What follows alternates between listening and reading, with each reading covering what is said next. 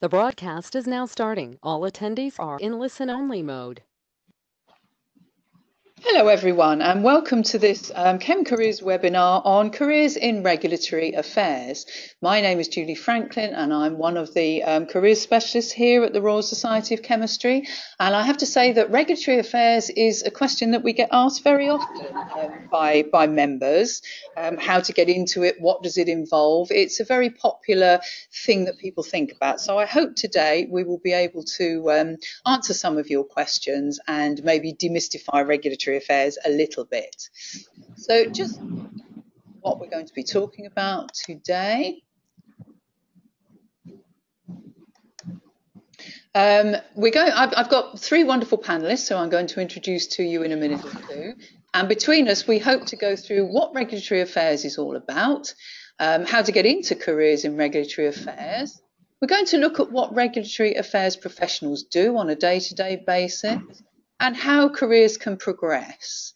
We're also, very importantly, going to be looking at essential skills. So obviously your qualifications are one thing, but I'm sure our guest today will tell you that there's an awful lot more to being a successful RA professional than just your qualifications.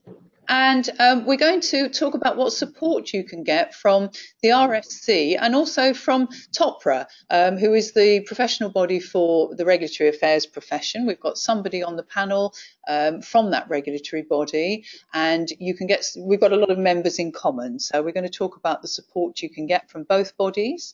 Then questions and answers from you who are listening. Then we'll summarise and give you some further information and contacts if you're interested in finding out more. So our panel today, we're really very, very lucky indeed. We have three very illustrious regulatory affairs professionals today to talk to you. And the first is Sinead Whelan, who is Head of Membership at TOPRA. Would you just like to say hello, Sinead? Hello, yes, I'm Sinead and I'm the Head of Membership from TOPRA, which is the Membership Association for Regulatory Affairs Professionals. And I've been working with TOPRA for the past 2 years. And in addition to that, working with other membership bodies and professional bodies for over a decade. Okay, and the RSC is one of those. So we're always very grateful to have support from Sinead. Our second guest today is Angela Stokes, Senior Director for Global Regulatory Consulting and also the current President of TOPRA, I believe, Angela. Would you like to say hello? Indeed, yes. So I'm Angela Stokes. I have about 28 years experience in regulatory affairs in the industry. I started off though as an analytical chemist. I'm a fellow of the Royal Society of Chemistry and also a fellow of TOPRA. I work currently for a contract research organisation looking really at regulatory affairs of drugs and devices and providing expertise in that area. And as you quite rightly say, I'm president this year of the Organisation for Professionals in Regulatory Affairs. That's great. Thank you very much. And our third guest today is Carol Prested, who is Regulatory Affairs Manager for GE Healthcare. So, Carol, would you like to say hello and introduce yourself? Yes, thank you. Good morning, everybody. Yes, I've been working in the pharma industry for the last 40 years. 30 of that has been in regulatory affairs. I've worked for all kinds of companies doing different types of regulatory work during that time. At the moment, I work for GE Healthcare and we do radiopharmaceutical diagnostics at the moment. And yeah, that's it. Okay, that's quite enough. Okay, thank you very much. So there's an awful lot of knowledge on the panel, practical and otherwise here. Let's have a look at what regulatory affairs actually is. Carol sent me this definition. It's the interface between the pharmaceutical company and the governmental regulatory agencies across the world that are responsible for ensuring acceptable, safe, efficacy and quality of medicine. So I think that's fairly self-explanatory, but is there anything you'd like to say to that, Carol, to put it in context for us? Yes, I think it's probably no surprise to most people that before you can put a medicinal product on the market, that you have to have a permission from the local government agency to be able to actually market this product. And in order to get the necessary permissions, we have to demonstrate to the government that the product is safe for people to take, that it works, that it does what it says on the tin, and that it's of a reproducible and suitable quality for people. And if you're in regulatory affairs, obviously there's quite a lot of liaison goes on with the agencies, and it is your job to work with your experts within your company on the various areas and to advise them on what they need to provide to the agencies. And at the same time, if the agencies have questions about your product, then you will help to field those questions and go back to your experts within the company. Okay, that's great. So it's a wide-ranging role. We're going to look a little bit more in detail. Angela, you submitted this to us. So would you just like to go through what regulatory affairs is in your view? Yes. So similarly to Carol, regulatory affairs really is licensing, marketing, and legal compliance of a pharmaceutical and medicinal product or a device in this sense, and it's basically about combining science with the legal aspects, with business, with statistics, being able to discuss your product, devising a strategy to register these products, because we start with these products that may be a concept or maybe a powder in a vial, and we're looking at that point of what does that powder in a vial do and how is the best way to get that on the market. And that's what regulatory affairs is about. It's about getting that powder in a vial onto the market as quickly as possible with the least cost, but ensuring that you have a safe product. As Carol's already alluded to, there is a very big liaison role between research, production, business development, and with health authority personnel and inspectors and regulators. But one of the other things that we also have to do is we have to ensure that we have an intelligence role, because it's the regulations and guidelines are changing all of the time. So we need to ensure that we're up to date so we can actually inform people making decisions, perhaps right at the beginning or even in the commercial space, that basically this has changed and you need to change the way you do this. So we need to make sure that we are up to date completely with the guidances, and we need to know to send them to the right people. Okay, thank you very much. I think we can already see that this is a very wide-ranging role with a lot of skills involved and a lot of things that people would need to think about before embarking on this career path. We're going to look at routes into regulatory affairs now, and I suppose most of the people who come to us at the RSC to inquire about this type of career have already spent some time in the pharmaceutical industry, and they've maybe seen regulatory affairs professionals and admired what they do and thought, yes, that looks interesting. But I guess that's one route in, and there are others. So if we just look at the next slide, I'm going to ask Carol, I'm going to ask Angela, if Angela will go through the first three bullet points on this slide, just explain how those routes in work. Okay, so myself, I started off as a bench chemist, as an analytical chemist. So I did a little bit of time within analytical chemistry before I went into regulatory affairs. So there are routes in that respect, because once you have the CMC knowledge, and most of our chemistry people do have that knowledge, it is quite easy then to move into a regulatory career, although it won't be at the top of the regulatory ladder, clearly. Mm-hmm. But there are different routes into regulatory science, and some of them directly after university. There are, in some cases, graduate schemes straight from university. They're few and far between, but they do exist.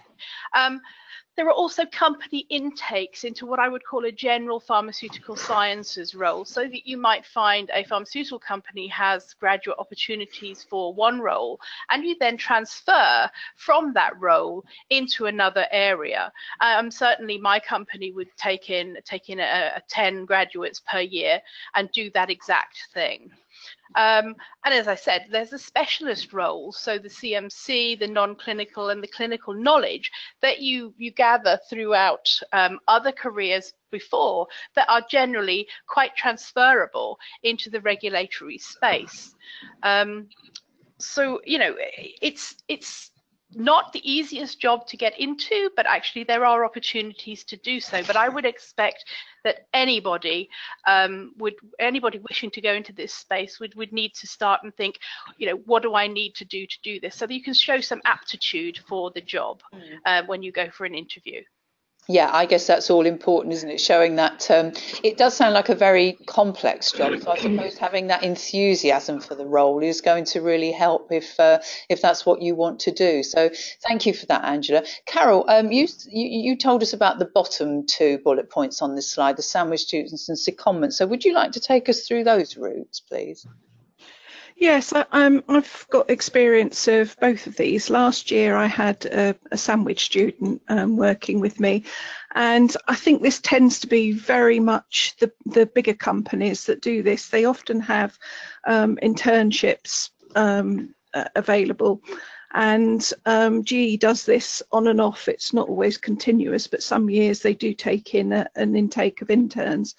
They will advertise around the universities for prospective students, and of course you know that those people won't have any previous experience, so you tend to look for people that have got the right kind of personality to fit in with your company, and also that are suitable for the regulatory environment. But for something like that you don't need any experience. This year I have someone working with me. She's on a year's secondment. She came from our regulatory operations team, who are responsible for making sure that everything that I do works smoothly. And she didn't have any regulatory experience, and she wants to break into regulatory, and I took her on, and in exchange for her helping me, I'm training her as she goes along. So those are two other options that you might possibly have. Okay, thank you very much. So, like I said, most of the people who talk to us at the RSC careers team are already in the pharmaceutical industry, but quite clearly that is not the only route. There are other ways that you can break into regulatory affairs, you know, right from university days. So I think during the course of this webinar, we're going to be talking about the kind of skills that you need on a day-to-day basis to do these jobs. So if at the moment you are studying, or if you're thinking of a career change, I think listening to our panel today and thinking, how many of those skills have I got? How could I use the time that I've got at the moment to build up some of these skills in addition to my qualifications would probably be a good idea, because clearly it is a very complex job, and a wide range of skills will be needed. And to say that genuine enthusiasm for the role as well, and the genuine enthusiasm for the other people that you're going to be coming across in a role such as this. So thank you very much for that. We're going to now look at what regulatory professionals do on a day-to-day basis. So a day in the life almost. Angela, you sent us these points, things that you do in your role. Would you just like briefly to go through each of those for us? Okay, so regulatory professionals day is never the same from one day to the other, and that's what makes it so exciting. One of the things that I do in my role is although I don't submit clinical trial applications, and clinical trials of course are needed before you can do before you can license a drug, although I don't personally put in clinical trial applications, we do have a group of regulatory people here who do, and I'm probably more on the advisory side, and I basically advise us to what should be in a clinical trial package, and somebody else goes away and does that. And that's one of the ways, actually, just leaping back, one of the ways that a lot of people get into regulatory affairs is through the clinical study route, where you become an expert in clinical trials. One of the other things that I do on a day-to-day basis is because I have clients who come to me for advice, I'm advising them on their strategy for how they're going to actually have enough data at point X to actually write a dossier for the health authorities, so that they can apply for a marketing authorization. As I said, marketing authorizations come in many shapes and flavors. There's actually 4 ways in Europe to license a drug. We call them by different names: decentralized, centralized, national, mutual recognition, but they're all essentially to do the same thing. They get you a marketing authorization for your drug. The interesting thing within that route is that there's a lot of strategy involved, because actually it depends on where the customer wants to sell their drug as to what strategy you give, but there's also some mandatory things that say certain drugs have to go through a certain pathway, and that's the type of thing we advise on. Another thing I do quite a lot is review data. So data comes in from clinical studies and we look at it and we say, is that answering the question that was asked? You know, is there a question when you're putting together a marketing authorization, you may have a question that says, does this drug do what it says on the tin?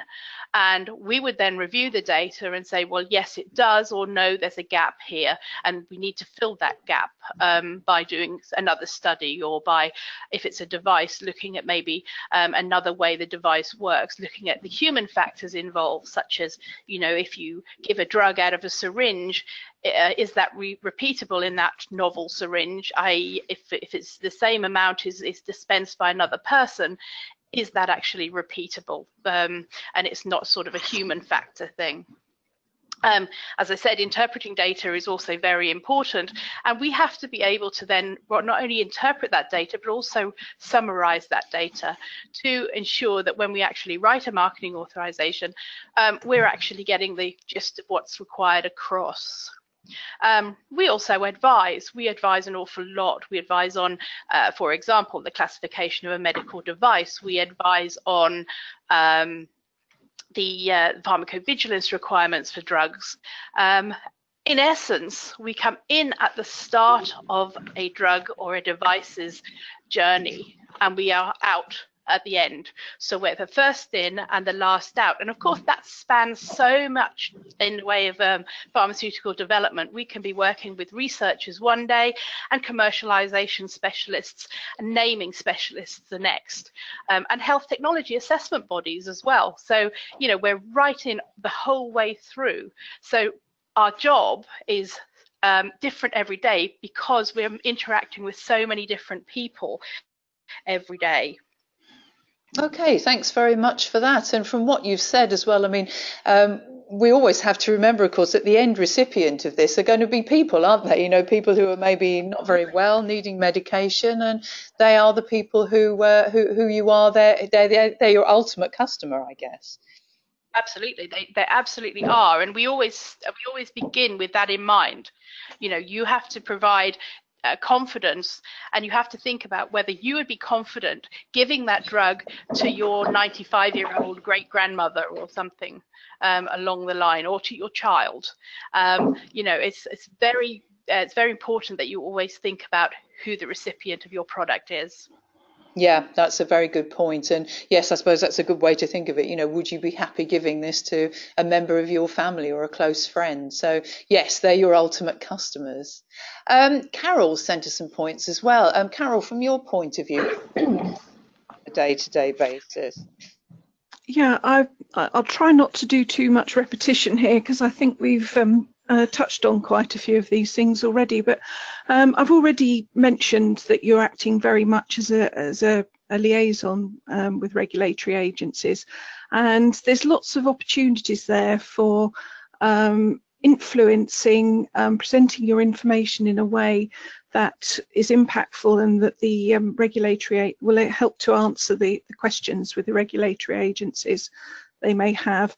One thing that you have to be is very organised in producing the submissions. The submissions themselves are submitted in a pre-specified format, and this is organised in a way so that the agencies can digest this information and they can find what they're looking for very easily. And also, all this is done to the codes, which we call like the good clinical practice, good laboratory practice, good manufacturing practice, and making sure that not just that your drug is of the right quality, but also that the data that you're providing is of the right quality, and that is really important. And also, as Angela's already mentioned, there's a degree of regulatory intelligence where you need to find out whether there's changes in requirements, and to be able to translate that into a way that the scientists, experts that you have within the company are actually working to meet those requirements. And often you're in an advisory role, and this is really important for your company, because if they're going to the great expense of generating data, you have to make sure that what they have at the end is suitable for the purpose. It answers the questions that the regulatory agencies are asking. If you do that at an early stage, it means that you're not wasting all this valuable effort that you're putting into it. Okay, thank you. And how would you describe a day in your life, Carol, if that's possible? Well, it's busy is probably an understatement, actually, because I think that there's a lot of organisation that has to go into the work that I do, and I will have several projects on the go at any one time, and I have to keep those going forward. And I will have quite a lot of people asking me questions, and I will spend quite a lot of time asking other people questions as well, because I need to understand what the issues are so that I can help my colleagues actually work towards an output that will answer the questions that we have. So there's quite a lot of communication aspect, I suppose, is coming out of that. Yeah, and personal time management and personal organisation, by the sound of it. Yeah. Yes, very much so. We will go into the sort of essential transferable skills that are needed in a minute or two. But another question that we get asked by people considering a career in this field, how does your career progress? And I think I'm going to turn to Sinead now, who sent us a very interesting progression route, if I can get it up on the screen here. There we go. Sinead from TOPRA, would you like to tell us a little bit about TOPRA for a start, and maybe take us through this graphic? Perfect, thank you. So yes, TOPRA, as I mentioned, is the regulatory affairs body for professionals in healthcare regulatory affairs across Europe and globally, actually. We are raising awareness about regulatory affairs, and because it's not a very well-known profession, we have created an infographic here which tries to explain how you can progress through your career and the different stages based on our member grades, but also based on different areas where we link up our competency framework titles. So really, for anyone who's listening who is a student, you would be in the first screen category where you're exploring. We cover courses that we theme as basics. We provide careers books, just like the Royal Society of Chemistry, with careers coaching and consulting, and e-learning and careers fair as well. If you're a professional who is already in employment, but not specifically in regulatory affairs, then you would be more so in the establishing, the orange sector there. And that is where people have about up to 2 years experience, really, and our courses on foundation, on the foundation theme, are within that 6 months to 2 years bracket. Then we also have people who are in mid-career. We provide courses that are called creds, and then our master classes as well. And that is suitable for people with 2 to 5 years experience.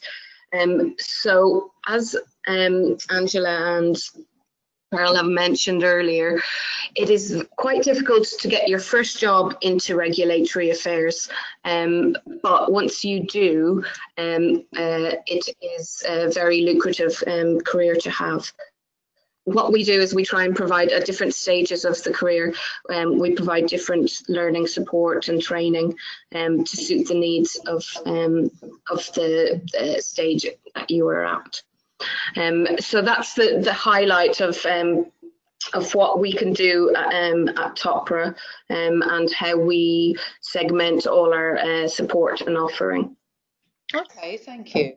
I think everybody's mentioned that maybe the most difficult bit is getting your first job in regulatory affairs to start with, Sinead. I mean, what sort of stories do you hear? Can you give us some case studies of people or people you know who've come in via many and varied routes?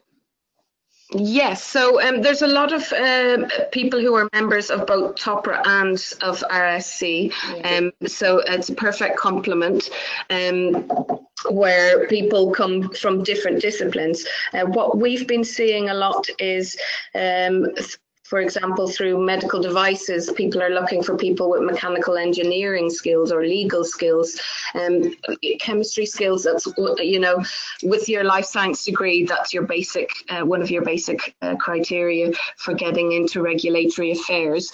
Then it's all about the extra skills that you can build, communication skills, project management, and really having that interpersonal skill set so that you could manage projects across continents, across different departments, and remotely as well. We provide jobs alerts well, and what I've been seeing a trend of is a lot of home working roles. So if you know, if you're keen on a home-based role, or you know, just traveling once or twice a week as part of your job, that could be an option too. But what people are looking for is, in regulatory affairs, you have to stand out. Because there are so many science graduates coming out every year, it's about those extra skills. So what I always say to people is volunteering, your networking, get out there, meet people. We've had volunteers at our annual conference who have gone on to work with agencies. So you have the medical agency in the UK, the MHRA. In Ireland, it's the HPRA. And then you know, across Europe and the globe, there are various agencies that you can get involved in. And they're very good with developing your career. So if you can't get a regulatory affairs job immediately, you could be in a supporting department. So learning about all the keywords, the frameworks involved in the role of regulatory affairs.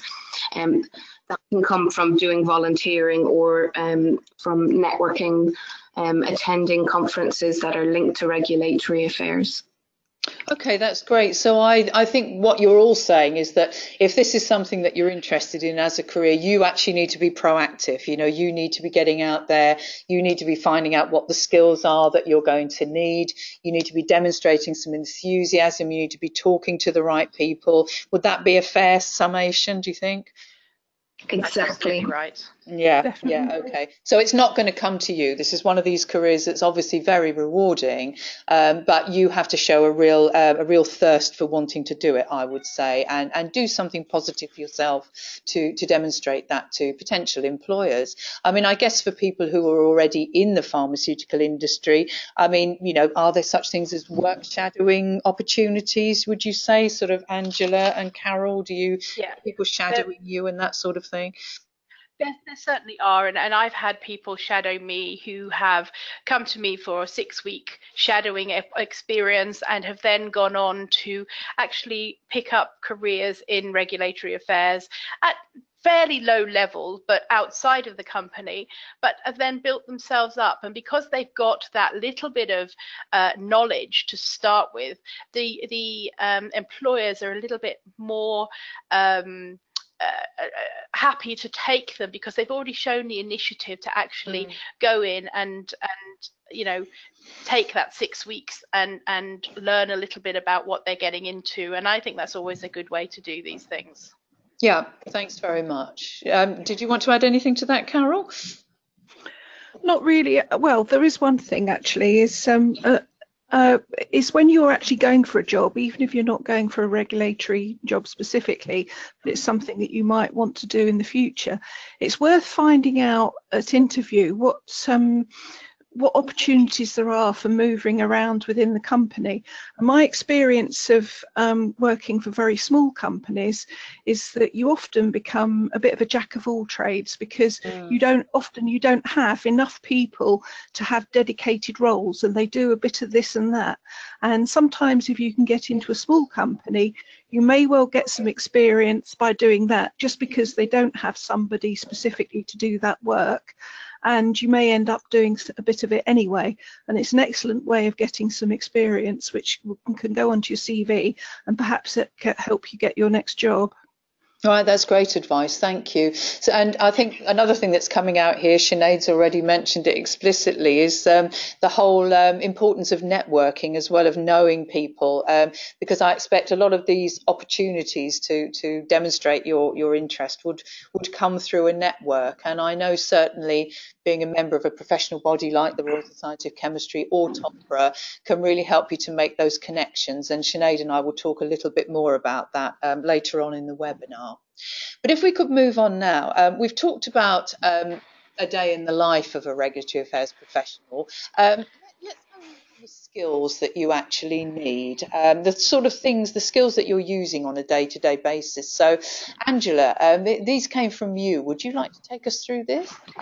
Yeah, so the first essential skill I would say is some sort of scientific background. You need to be able to understand a product, to be able to create credibility within a project team. So you really need to have a scientific time background that can actually assimilate the data. And that doesn't mean that you have to have you know, a degree in medicine or something like that, but something around that scientific that shows that you have the ability to actually to pick it up and summarize it. And if you can summarize it and tell somebody else, then basically that's one of the essential skills. You need to be able to express the complex issues really succinctly and clearly. You need to be able to explain to perhaps somebody that isn't quite understanding, or maybe to even a regulator, exactly where you're coming from. Or maybe it's a guideline that you've read and you need to be able to tell the commercial team that, you know what, they can't do what they're doing, they have to do it a different way. You have to be able to look at the regulations and guidelines and apply them, interpret them and apply them. One of the first people I worked with in regulatory affairs told me something that I've never ever forgotten, and that is you have to be able to read and understand the regulations, but then you have to be able to think of a way to get to the same point with the same information, but actually not perhaps following them to the letter. So it's all about interpretation of those regulations to ensure that you're not wasting money, to ensure that you're getting to the point you need to be at in the quickest possible way. How can you actually do things in parallel? So it's not only about being able to read the regulations and guidelines and knowing where to go, but it's actually how you apply those to your product.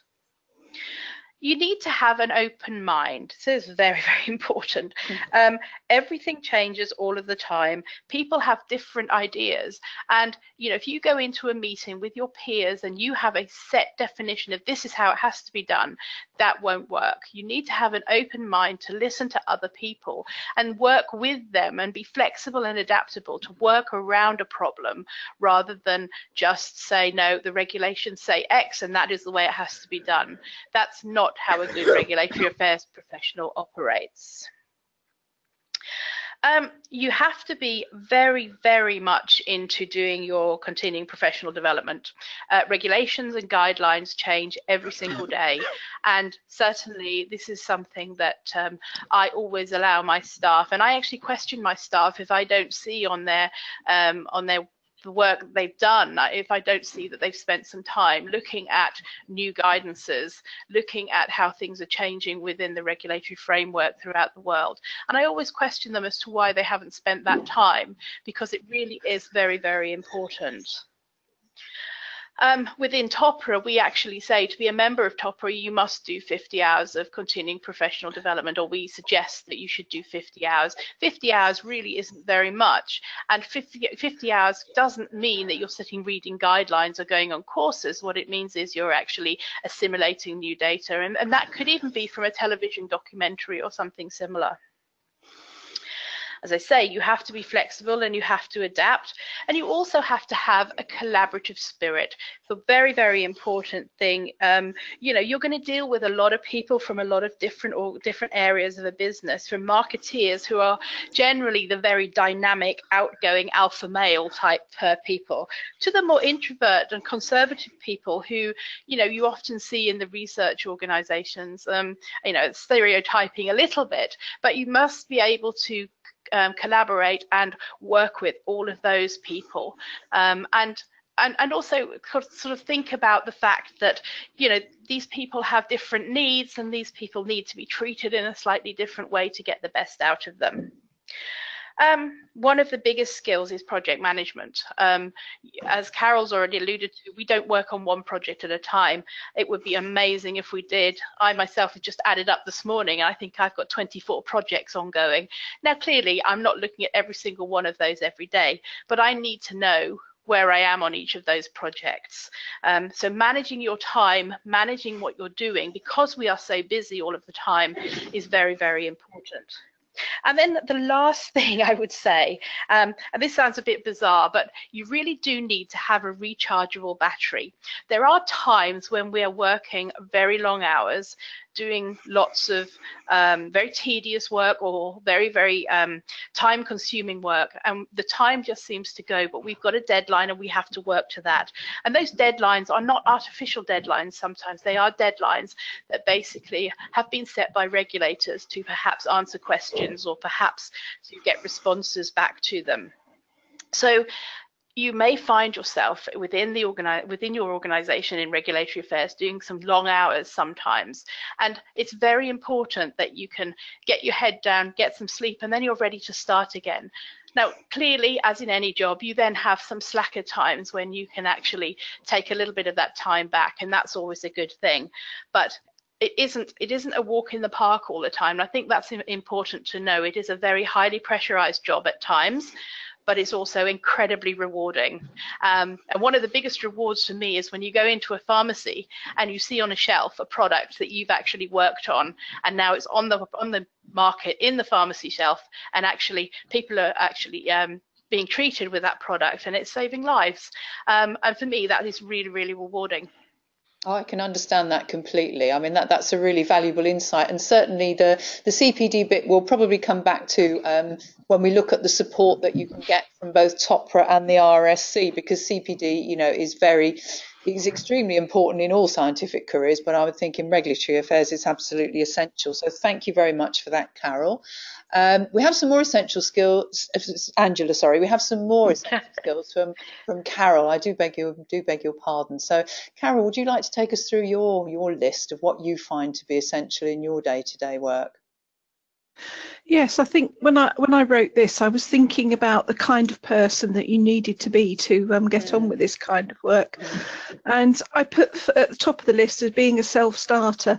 And by that, I was thinking that you really need to be somebody that doesn't mind trying things you don't feel 100% confident about, and being able to find your own solutions to problems that you have.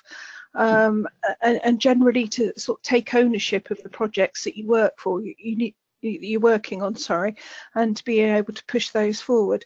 You also need an eye for detail, and that operates whether you're actually putting together submissions or whether you're working at the strategy level. You need to be able to try and think about everything that might happen, and really sort of get down to all the issues that matter when you're working on a particular project. And one of the things that I think probably all of us have learned at some stage is if there is something, if you ignore it, it often comes back and bites you later on. So you need to be the kind of person that can think about all the issues that are involved with a particular project. And I think that a big part of my job as well is the influencing and the negotiation side of it. And I think probably the most important thing is when people come to you with a question, whether it's something that comes from your colleagues or whether it's from an agency, is that you really have to have good listening skills and really understanding what the question is, because if you don't listen and really understand what it is that the other person needs, you're not going to be able to give them a good answer. So that kind of thing is really important, and that's a big part to do with your communications being persuasive, whether it's that you're persuading the agency that that the data that you're giving them meets what their requirements, or whether it's getting colleagues on board to help you so that you can go back to the agency. And also the other thing is that you must be a clear communicator on paper as well. And often you're dealing with multidisciplinary teams. You're not just dealing with agencies, you're also dealing with scientists, and you may be dealing with your commercial colleagues, and all of those people have very different needs. And as you have a coordinating role, you're often providing information to people that don't have a technical background. So you need to be fairly sort of flexible in your communication style. It's also very important that you're able to drive your projects forward. And very often, as a regulatory person, you end up having a kind of project management role where, although it's a project that belongs to someone else, you end up being the person that is having to drive it. We've already talked about project management skills. You often have several projects on the go and they all need to be moved forwards. And quite often there's a high problem solving aspect to the job. And this is probably the thing that I like most. I actually quite like it when something's gone wrong and somebody comes to me and says, Carol, hey, we're not quite sure what to do with this. We don't know how to put this right. And I quite enjoy all the investigation side of it and coming up with a solution. So if you're good at problem solving, then you will be loved in regulatory. And most important is also the team working skills. You must be able to get on with all kinds of people. Obviously you won't get on with all of them all the time, but you do need to, have a working relationship with these people to make sure that you can all work together as a team and come up with the solution at the end. That's great. I hope that gives you a bit of an idea of this kind of person that you need to be. Yes, it does indeed, and thank you very much for that. I hope you're all taking notes here if you think this is going to be a career for you, and thinking about what sort of skills you can start developing now, whether you're a student at university or whether you're doing another kind of job that would actually be useful as evidence of these sort of skills that you would need if you want to move into regulatory work. Now, we're going to move on to the support that's available from TOPRA and from the Royal Society of Chemistry, which Sinead and I are going to take you through. But I would say, if you've got any questions at this point, while we're going through this next slide, if you'd like to type them in, we've got one question that's come in already, which we'll deal with in a second or two. But while Sinead and I go through what support there is available, please feel free to type in questions for any of us, and we will attempt to answer them. So, support from TOPRA and the RSC. Sinead, do you want to kick off and tell us what TOPRA can do for its members? Sure. So we support over 3,500 members across over 55 countries now. We have 40 years of experience of providing regulatory affairs training, so we have a strong reputation. But as a professional body, what we pride ourselves on is that we are a neutral forum. So we are not linked to any corporate companies. We support members as an individual. So the membership stays with the individual no matter what job they're in, or even if they're not in a job. We also provide a half-hour career coaching session for every member through our careers consultant. But also, I think what's really important on this session is to talk about the volunteering. And as I said before, I have heard a lot of student members have progressed on into very juicy regulatory affairs roles after volunteering with TOPRA and other organisations. Or submitting posters, scientific posters. So for example, at our annual symposium, we have a poster competition. And with the volunteering, what we find is that people are learning from more experienced members. So we have a lot of member networks. So we call our special interest networks SPINs, and we call our territory-based member networks TOPRA INs. And with that, I encourage younger professionals or new professionals to regulatory affairs to join those groups and to support the chair and the secretary to run activities such as networking events or free webinars, or contributing articles to our academic journal. So volunteering, learning new skills, learning from people who have done the job, who have been there and done that for years, is definitely something that will add value to your CV. And with the networking as well, we have, and the same with RSC, lots of opportunities to network and careers events. So I would encourage all listeners to attend those. Our website has a whole list of courses, topra.org/courses, which includes networking and training programs. And with the professional development, as you had said, Julie, about CPD, how important that is. If you have no experience in regulatory affairs, you can just become a standard member. The registered member, which Angela was referring to, we highly recommend, or you must, in order to receive your MTOPRA letters, you must collect up to 50 hours of CPD per year. And how we help individuals with that is we have a CPD recorder tool online, and we give examples of different ways that people can collect CPD points. So for example, you could read the journal and collect CPD points, attend a course, or things like that. But also we have a competency framework which highlights all the essential skills as part of your regulatory affairs career, and that's also available online, or you can pop me a message afterwards or through the careers email through the Royal Society of Chemistry as well. And that's really it in a quick summary.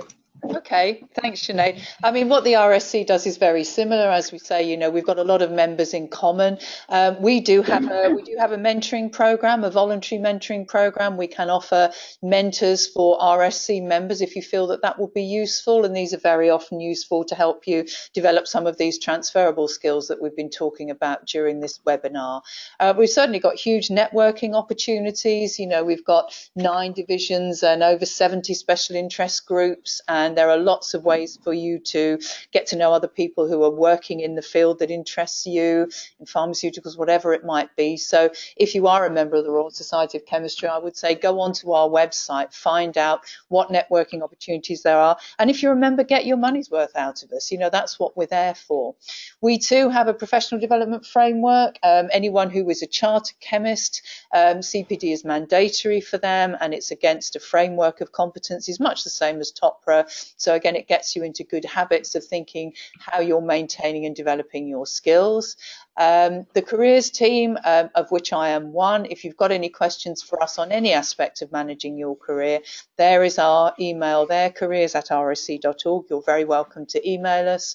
And we've got a lot of information on our website too, which is www.rsc.org/careers. Okay, so let's Sorry. Yes, sorry, yes. I was just going to say, on the mentoring piece, I just want to point out, I have had a mentor from the RSC for a number of years, well over 20 years, and you know, I found it to be invaluable. He doesn't work in regulatory affairs, he works as a chemist, but he has experiences that I required, such as HR experiences, staff development experiences, and how to get the best out of people, and I've really appreciated that, and I think that's an absolute essential piece, to be honest. Well, thank you so much for saying that. I mean, we're expanding our mentoring opportunities now. So anyone who feels that that would be useful for them, please do get in touch with us. Just use that email that's on the screen there. Okay, we've had a question that's come in from a listener. Someone is saying, I've graduated with an MSc in Pharmaceutical Sciences and Regulatory Affairs, and I've worked for a large company for nearly 2 years. And I want to route to Regulatory Affairs from QA. What would be the best option, please? Who'd like to answer that one?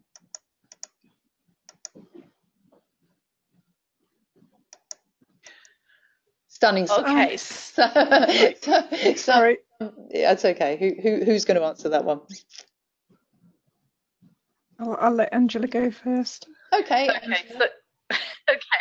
So from my point of view, moving from QA to regulatory, actually there's a lot of similarities there within the job. I would say that probably you want to then now look at a job in, because I imagine it's QA with respect, is this QA with respect to labs, or is this QA with respect to clinical studies?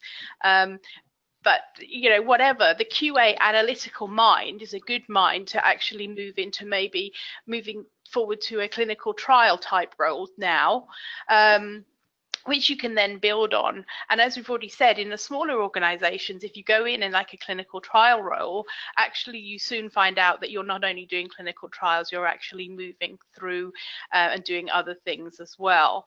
And the other option is to move to a contract research organization. And they also, you know, somebody with a QA background would be very useful in this sort of clinical trial sort of environment. And then, as I say, you then move through again. Okay, thank you for that. We have another question that's come in saying, someone is saying, I've worked at 2 large companies for a couple of years as a pharmaceutical analyst, bench chemist, as well as a data analyst at a pharma company in London for about a year.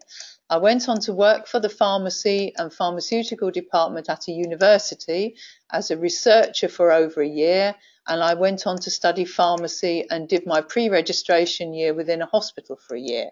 I'm now a pharmacist. Due to personal issues, I've not practiced as a pharmacist full-time since December 2016. What level would I start at, and what type of role would be suitable for me? So who'd like to take that one? Carol, would you like to have a go at that, as Angela answered the last one? Yeah, I was just trying to think about what level that you would come in at with that. I think that actually, if you have pharmacy experience, that can be absolutely fantastic if you're working on the chemistry and pharmacy side of dossiers. And it's often a sought after skill. I mean, I know some pharmacists actually, they almost think of people that in other areas as being semi-professionals when it comes to working in the pharmaceutical industry. And I say that slightly tongue-in-cheek, but I think that that is a very good area to be proficient in. I'm afraid I can't give much advice on what level you might be coming in at, though. I think it would depend on what kind of jobs that you're going for. I mean, certainly speak to recruiters as well, because they may be able to give some help with that. Which, if you're in any kind of full-time jobs and you're on LinkedIn, you usually get more calls from those than actually that you welcome. So if you do get any calls from recruiters, use the opportunity to pump them. Don't just let them be questioning you, is what I would say. Okay, thank you. Yeah, I mean, I just say you should really be looking to come in at an associate level on the sort of like not at the beginning of the foundation, but perhaps towards the end of what we would call a foundation level, moving more into the establishing area, because within the pharmacy degree you should also have done some legal work, which is basically what one of the skills that you need for regulatory affairs anyway. So, you know, I think you've got a good transferable set of skills there. And I think, you know, I would definitely advise you, as Carol has, to talk to recruiters, because they will find somewhere, and there are a lot of jobs out there at that level The jobs that are really lacking are the ones where you've just come out of university and have no experience at all in the pharmaceutical industry or in pharmacy, or the ones right at the top end, which obviously, you know, there's only one chief usually, so there's always going to be a lack of jobs there. Okay, thanks very much. We're running out of time. A couple of other quick questions. Someone is asking for a brief list of networking groups or seminars. Well, I think probably the best thing to do will be to go to the RSC's websites for that, and the TOPRA website. Sinead, would yours all be listed on there? Yes, indeed. And also we have a large TOPRA LinkedIn group as well, and there are a number of different groups on LinkedIn to keep up to date on the roles that are available. If anyone wants to connect with me on LinkedIn, they can. I have a number of recruitment consultants who follow us. And we also carried out a salary survey last year. So if you're interested in finding out about the salary ranges, average starting, you know, £30,000, but senior management level from 120,000. If you're based in the UK. Obviously depends on the role and the company, but that's an interesting read as well, and that's free to download on our website. Okay, thank you. Another quick question here. Someone is asking, what is a regulatory rapporteur? The regulatory rapporteur is our flagship journal. That's what, a rapporteur, though, a rapporteur in the sense of licensing drugs. We have rapporteurs and co-rapporteurs, and they're health authority people who are involved in the assessment of drugs and devices, drugs particularly, but devices with medicinal product attached, when we actually go for an MAA or a CE mark for a device. So a rapporteur in the sense of a regulatory understanding is basically the lead assessor for the drug within the European Union. The co-rapporteur would be the second assessor, and then the other agencies basically feed in as well, but they aren't the lead or the second assessor. So it's in that respect, that's a rapporteur, but the regulatory rapporteur is our flagship journal. Okay, that's wonderful. A very quick answer to this one, and then we're going to have to wrap up. I've worked in consumer goods regulatory affairs, primarily on chemical regulations, for the last 2.5 years following graduation, and I'm considering switching to pharma regulatory affairs. What will be a good route to facilitate this, and what sort of opportunities should I look out for? Could someone take that very quickly? Okay, so consumer would be the sort of OTC type products, I'm presuming. And I think, or even shampoos and that sort of thing. So there are routes from there into drug registration. I would say, again, the best thing is to contact some of the recruiters and tell them where you want to go, because they will then be able to put your CV in front of companies who will then be able to say, you know, we can actually take that person because they have this skill, and this skill. And I would guess that the general route is from there is to work on OTC products and pharmacy products, and then move up to the prescription only products. Okay, thank you very much. Right, we have run out of time. I'm just going to ask Sinead, there's a wonderful opportunity here for anyone who's listened to this webinar and want to find out more, to come and find out in person. So Sinead, you just quickly want to tell us about your careers event that's coming up? Yes, exactly. And also to follow up on Angela's answer there, if you would like to meet potential employers, we have our very successful regulatory careers fair happening in London again on the 30th of April. And what we do is we set up the opportunity for you to meet people from agency, from industry, and from consultancies to give their own stories, just like Angela and Carol have today. But also we will have a lot of companies there who are wanting graduates from universities, but also people who are already established. So chemistry could be one of those areas. The other thing to highlight is to encourage anyone who's listening to read up about the UK apprenticeship scheme. TOPRA is signed up to that now, and we will be running a session on that. And that may also be an alternative route for some of you. if you've not completed university. So that's happening on the 30th of April, and you can come along and meet members and recruiters and agency consultancy staff as well. There's also one happening in Dublin on the 6th of June if anyone wants to Dublin. Okay, definitely some dates for the diary there. Thank you very much, Sinead.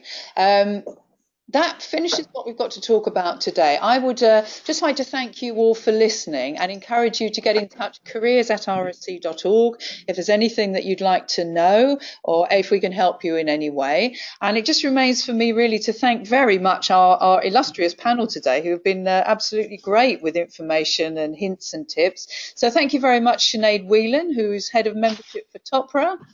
Thank you very much. Thank you. Yeah, it's been great talking to you. Thank you, Angela Stokes. And also thank you, Carol Prested. It's been a great session and thank you all very much. Welcome. All the best of luck if you decide to pursue this route. So thank you all and goodbye for now. Thank you. Bye-bye. Bye.